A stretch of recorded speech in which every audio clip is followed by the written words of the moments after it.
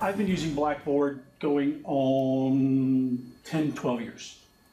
I started with it at Virginia Tech when I was doing my PhD. The first institution I was at used Blackboard. Now we're using it here. So I like the buttons. And being a Clemson graduate, I of course made them tiger striped for the students to see. Again, I got rid of the home page. I detested that it's too busy, can't see anything anyway.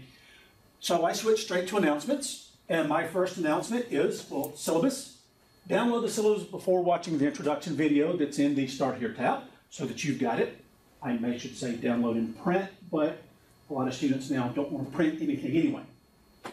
So once they're there, hopefully they will clue in that once they've downloaded the syllabus, they should go to the Start Here. And then from there, I've got my syllabus as well, course schedule for the year, and it's for the entire semester laid out day by day. It's a Monday, Wednesday, Friday class, and they know for every Monday, Wednesday, Friday what topic we're supposed to be talking about, what section in the textbook that is, and what example problems they should be doing for that chapter. You want to give people a little background why you're teaching and who these Sure. I am teaching Engineering 335, which is engineering economics. So it's looking at how do you economically justify projects that you're doing. Along with that, I also teach them how credit card interest rates really work, how mortgage loan interest rates really work, and car loan rates work. That the stated rate isn't really what they're charging you, that it's much more than that because of compounding. And so they need to learn what compound interest is and how to use it, how to apply it. And then we apply those concepts into the industrial world, looking at rate of return and how much money do I want to make off of this project. And so then what do I have to charge to get there? So syllabus, now I have my introduction, which is a voice thread, which is actually me talking through the syllabus in the beginning of the course. So I go through the entire syllabus. I converted the syllabus over to PowerPoint and then use VoiceThread and talk to each one to go all the way through. Then I have mine just set up by chapter. Try that again. We do have some internet. Yeah, it's been slow today. There we go. There we go. So I first provide them with a glossary of terms and concepts so that they can know any terminology they need throughout the rest of the semester, if they choose to download it. And then I just go through chapter by chapter, which is what I do in the normal class. I'm using, in this case, a supplied textbook with their supplied PowerPoint lecture notes, because they've done a good job and there's no reason for me to reinvent the wheel when they've got it there for me. And I teach almost exclusively juniors and seniors. I haven't had to teach freshmen and sophomores in about 8 years, and it's wonderful. And then I teach at the graduate level as well. I teach this course at the graduate level as well as the undergraduate level. I just use different textbooks. We also, as part of our accreditation, have to cover certain ethics information. So I give them the Engineering Code of Ethics provided by the National Council of Engineers. I also downloaded and updated ethics terminology, so they know things like whistleblower and conflict of interest and those topics. So when they're reading those in the code, they know what it means. And then the NCEES, who is providing the Engineering Code of Ethics, also gives every case they've looked at for the last decade online in PDF format for you to evaluate. So I've downloaded several cases. I put them up and tell them, look at them. You'll have at least one to discuss, not for a grade, but you can see how they're discussing them, how they make their decision.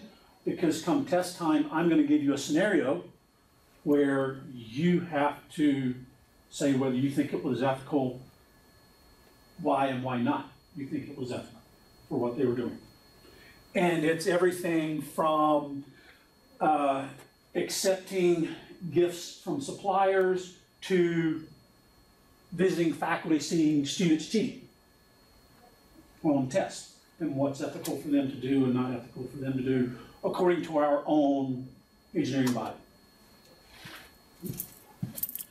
The textbook publisher also provides podcasts for all of their chapters. So where I do it by chapter, they actually go in and do it by topic area. So where I have one voice thread that says chapter 1, and I go through all of my notes for chapter 1, they have individual podcasts on select topics within each chapter that I provide the links for to them. And then I always keep Grade Center up so that they see everything online for their grades. Everything from the first quiz until the final exam, including a current grade column that tells them exactly where they're at for everything that's been graded up to that point. And then that's my Blackboard page. So what did you change throughout this program that is different than what you did before? I kept going back and forth between, as you saw in the podcast, I have it broken out by test. And if I went to the modules, I might go back to that. But for my actual chapter materials, grouping it by test was just an extra layer they had to go through. So I converted it back to just going straight to the chapters. And then when they're in the chapter, for each chapter, they see my VoiceThread presentation. Chapter 1's not a good one to go to. Let's go back to, do like chapter 3. They get their VoiceThread presentation, the actual PowerPoint lecture slides, so they can download those and make notes on them as they're going if they want to. I solve problems. I mean, this class, if you're not solving problems, you're not going to understand what they're doing. So I even have notes within the VoiceThread that says, stop here, solve these problems, and then go check the solutions to those problems to see if you did it correctly before you keep going. Which will then also give them the chance to ask me questions on those slides and those problems. And then, like I said, in my calendar, I have a list of suggested problems that they're to work outside of class, which is just extra problems for them to work. Because this is also one of the core requirements within our Fundamentals of Engineering exam, which is what they have to pass in order to become a professional licensed engineer in 4 to 8 years, depending on who they're working for and how they're working. Well, so I have to make sure they can solve the problems. One thing that I would probably like to do going forward, I didn't have time to do it this semester, is instead of just having the Word solution, because thankfully they provided the solutions manual in Word, so all I had to do was cut and paste over into another Word document to post it up there, is use the LiveScribe pen and work that out. So you, for those of you who might not know, LiveScribe pen, as I write on a little notebook, there's two versions. One, it goes to a cloud. The other, it goes straight to your iPad. And then as I'm writing and talking, it records both. It shows up on the iPad that I can then send as a pencast, download as a PDF that they can then watch, and they see me and hear me solve the problem as I'm going through it. But time-wise, it just wasn't possible this semester. Okay, so the way that you got these VoiceThread presentations set up, you got like comments enabled on the VoiceThread presentations so that they can ask questions about like a certain like concept or approach or procedure or something like that. On every slide, I've left it open for comments. Okay, and so how would you respond then? You would respond like by adding another comment on that VoiceThread slide? Okay, cool. Okay. So you go back and check those the slides? It sends a weekly, for me at least, it sends me a daily digest of any comments that have been made. VoiceThread sends me a daily digest of any comments that have been made on that slide. Because as I was building these, I was getting daily updates as to what had been added to the VoiceThread account. Alex, we need to see. Yeah, we can do that. And then Johan had me also create a group so that I have an engineering economics group. No, like the group I got. That's knowing people are going to be Right. having access. So then that prevents the entire university from seeing them, So although voice is the new thing you. voice thread is new. You had mentioned it, and then I took the online presentation course from the OLC, and a lot of them there liked it and used it. Especially, Panopto can be difficult to use. One thing, even if you don't have like the digest set up, when you log into VoiceThread, little cute yellow bubbles will appear next to the presentation if there's been new comments. Oh, okay. So it's not, even if you're not getting the email updates, it still shows There's you still something VoiceThread. that says I need to go in, So okay. what did you use before when you don't have? Yes, I do have content. Did you use like discussion board or what did you use before for these kind of? Oh, I in class. I mean, because it was face to face. It's Okay. they're right there to Right, answer right. the questions. Okay.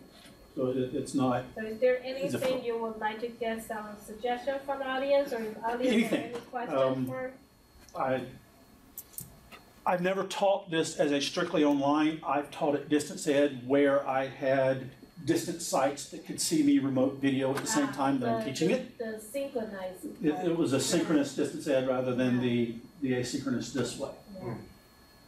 And I enjoyed that way because I still get the face-to-face and I get the. So what do you think about this, like, after you get it built? I think after I get it fully built, which mainly the live scribe is the only thing I have left to go back and do, I will change the way I'm teaching the face-to-face into a flipped.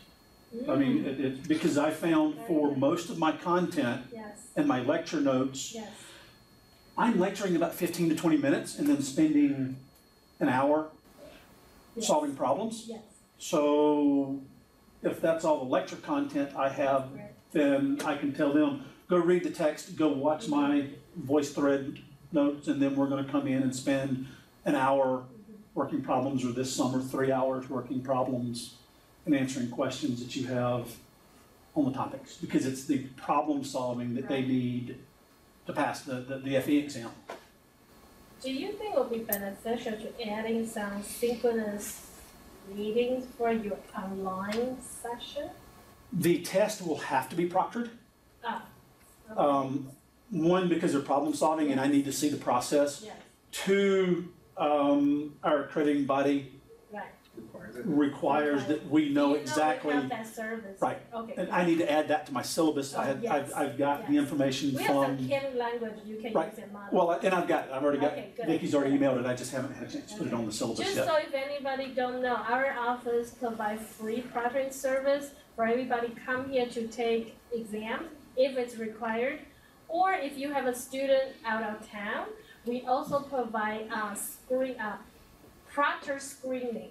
So they don't end up getting a boyfriend to proctor the exam. So Right. we have some procedure that we screen the proctor that is assigned. Yeah. So if you feel proctor is critical for your course, feel free to take advantage of that service. And we want to do that because we have a strong conviction that Yes, ABET yes. will, they want to know that the person taking the test is who's supposed to be Are your exam on Blackboard or taking the paper? paper. Oh, okay. So they're going to have to come in because I need to see the Yes. writing Sure. of how they got. For my class, I'm less concerned about the answer. It's not the answer that matters, it's your process of getting to the answer that's important. Because with the multiple choice exam, they can always just look at the 4 answers and work backwards And you can also be to lucky. get there anyway. Truthful. So anyone else have any suggestions, feedback? It's great. Thank you very much.